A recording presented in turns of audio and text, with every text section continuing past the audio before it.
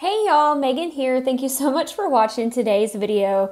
So in today's video, I'm going to show you guys how to create a table in Canva. Now you're probably thinking, okay, well if I open up a design and look under elements for like a table or a grid, something will pop up.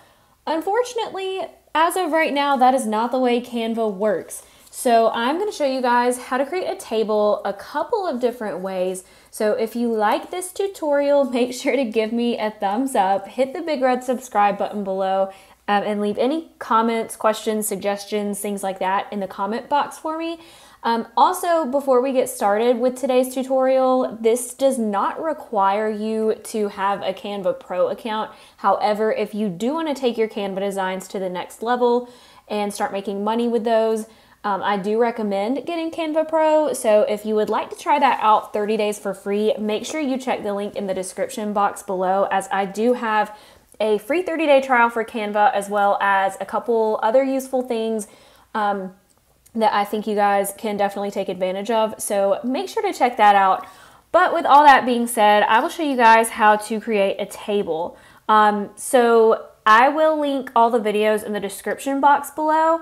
I have created a couple of different tutorials on my channel that involve making tables of some sort. So I will put those in the description box if you want to take a look at those and then come back to this one, or you can watch this one and watch those. But we're just going to create a design. So let's say you wanted to create some kind of like planner page. I will link the daily planner page video, not the daily planner, the weekly planner video up here somewhere. So make sure to take a look at that. But we're just going to go over here to create a design.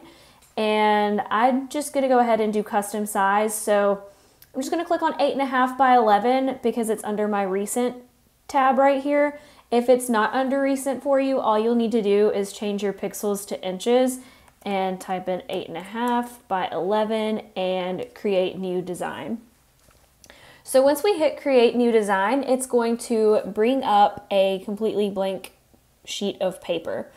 So there are, like I said, a couple different ways you can go about creating a table for your Canva design. The first one is to go under here under search templates and type in calendar. When you type in calendar, there's going to be a ton of different options that show up right here. Let's see. So I'm trying to find a good one. Let's see, grid maybe, or a table of some sort. Okay, so like this one, here's a debt snowball worksheet. This is actually a really simple one. And I can show you guys how to create something like this from scratch.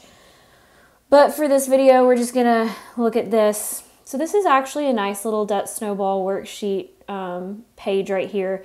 And if you click on it and zoom in, you'll be able to see that these are just lines. So if I tap this one, I can move it wherever I want to move it. It's just a bunch of lines. So you can always find a template.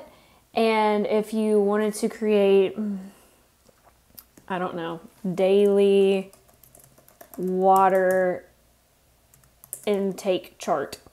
So you could change this around and type in the 7 days of the week. So Sunday, Monday, Tuesday, all that stuff, and change this around. You can kind of create your own. So like I'll show you.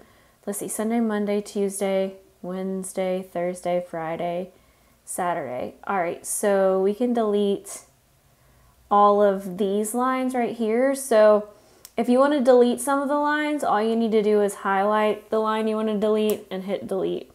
And it's the same if you want to do the top or bottom one. Delete. I'm going to undo that. And then I'm actually going to delete this one. So 1, 2, 3, 4, 5, 6, 7. All right, we can delete these two guys. And we can change, you can change the length of these lines. So by just moving your cursor over this little circle and then dragging it left or right. You can also make it diagonal if you want to, but we're just going to keep it straight. So yeah, you can change this around. You can realign these lines to make it fit. So I'm going to move this one over, and you can tidy these up. I know I'm going through this like super fast. I'm not going to go over all this in this video because in some of the other videos in my description box, I have gone over the tidy up feature. But yeah, like you can change it around from here, and you can add some cute clip art. So you can do like a water bottle.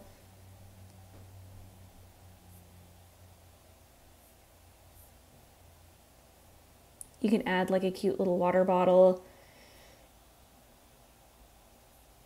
And you can make it more transparent. And then you can move it behind everything.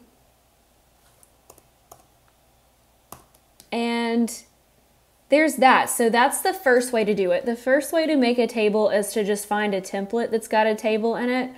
And you can, well, with this one you can make it your own, but with all of the other ones, it might be a little more complicated. So I'm going to highlight everything on here, and I'm going to show you guys how to make a table like this from scratch. So we're going to delete that. So something really cool that I learned about Canva kind of recently is how to add a line. So of course you can go over here to elements and type in line, and you can choose this one, and you can make it really thick or really thin. You can change the color to green, or just find some kind of color you like.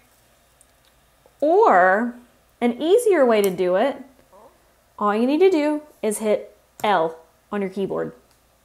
You don't have to do shift or command or anything. You just L. And there we go. Now we've got two lines. And then, like I said, you can, once you hit L on your keyboard and a line pops up, you can change the weight of it. I like to make my lines really skinny.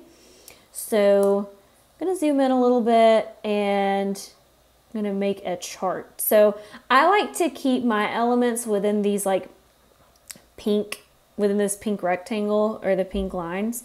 So I'm just going to drag this out like I did a few minutes ago until it hits the other line. So now I am going to hit L on my keyboard again. I'm going to change the line weight to 1, and I'm going to turn it around so that it's straight up and down, so that it's vertical. So all you need to do is put your cursor over this little spinny thing and change it until it says 90 degrees. I don't think there's like a rotate option on here, but if there is, let me know because I can update this.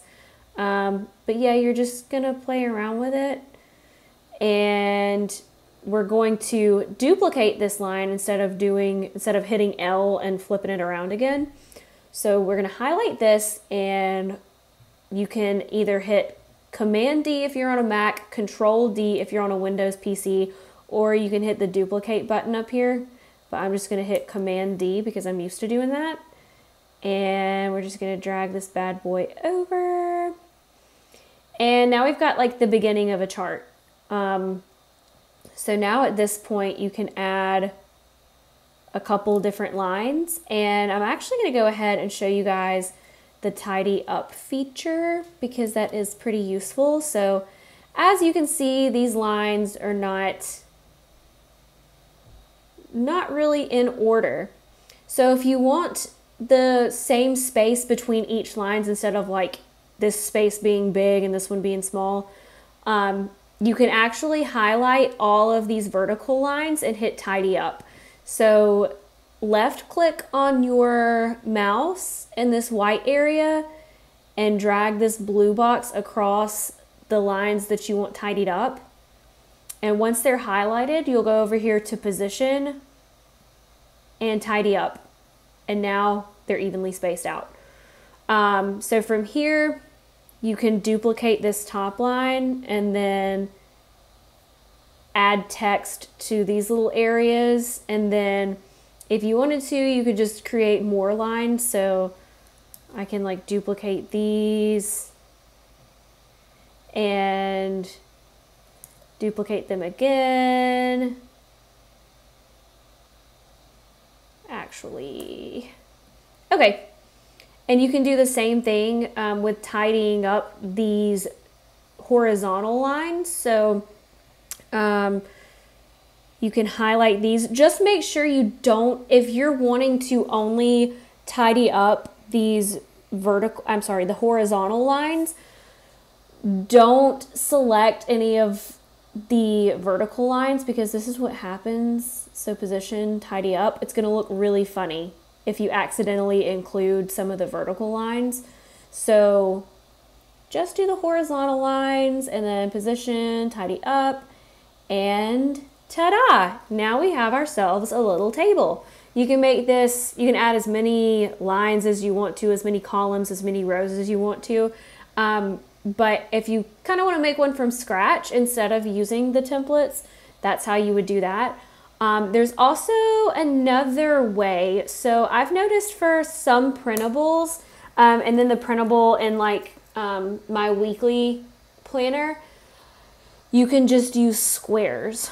So another shortcut that I learned in Canva recently after being on here 24/7 is to tap R on your keyboard.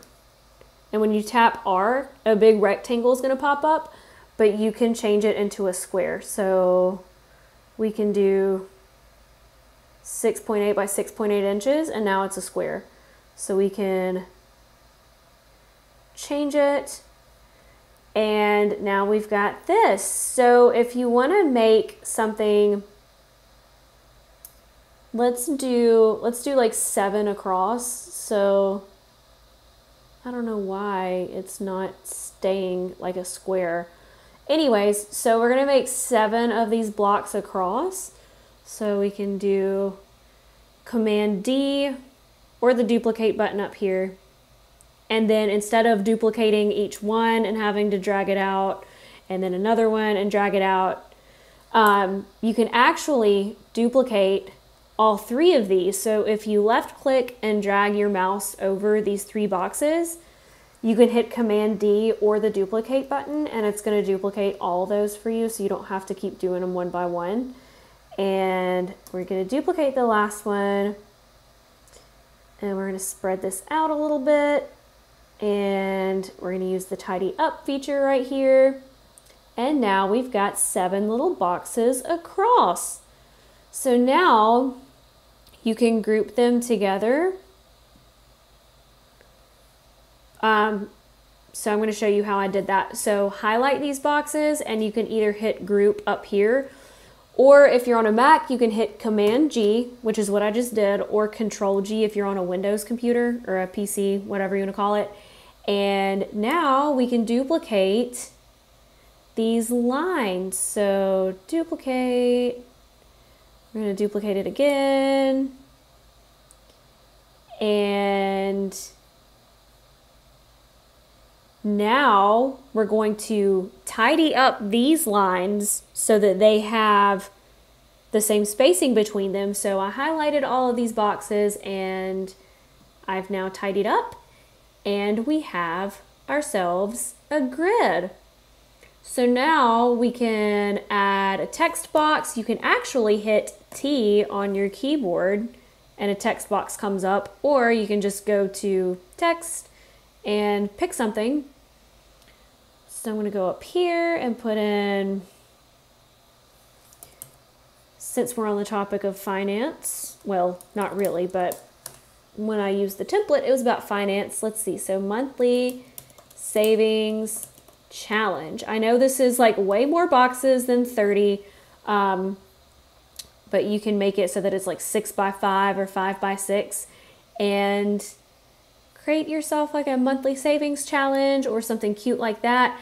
I know this isn't exactly a table, but I mean, it kind of serves the same purpose as far as like having a checklist of some sort or something. So You can use a template to create tables. You can create a table from scratch using lines, or you can create a table from scratch using boxes. So those are the 3 ways that you can create tables in Canva to use for your designs. If you have any questions about the shortcuts that I used or about anything that I did in this video, make sure to comment below and I'll do my best to answer your questions. Make sure to check out the videos in my description box because I have used tables in those. So I think that would be helpful for you if you have any questions or would just like to learn more about it. But I am going to leave you guys with that today. I hope y'all enjoyed this video and stay tuned because I will be back soon.